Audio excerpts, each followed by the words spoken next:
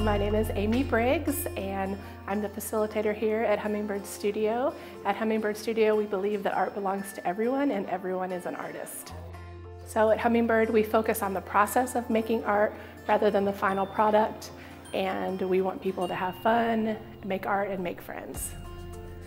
Hummingbird Studio is a program of COCUA services. We are a free, inclusive community art space for people of all abilities. And so the people that come to the studio, some are individuals with disabilities. We have some college students, we have some seniors, we have some kids.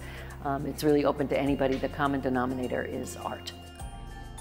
In creating Hummingbird, we've created not just an art studio, but a community. And it's a very safe place for people to come. It's a judgment-free zone. People who have a lot of experience with art can come here and make their art. People who don't have a lot of experience are also welcome, and they get to be in a space where they can be inspired by others, where they can collaborate with others.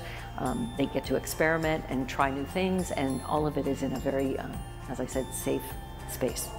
Our new location is here in downtown Olympia, and we love this new space. We are adjacent to Gallery Boom, and they have been a great partner for us. Christine, the owner of Gallery Boom, represents over 130 artists next door, and the artists have become, many of the artists have also become part of our community.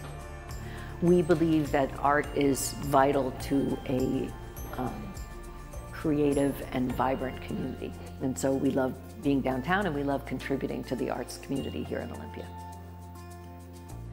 My name is Trent. I've been coming to Hummingbird Studio for about 6 months now, and I really like that it fosters an all-inclusive environment for people from all walks of life, all abilities, and we support people where they are in that moment and in that day. I like being able to do collaborative artwork with other people from the community.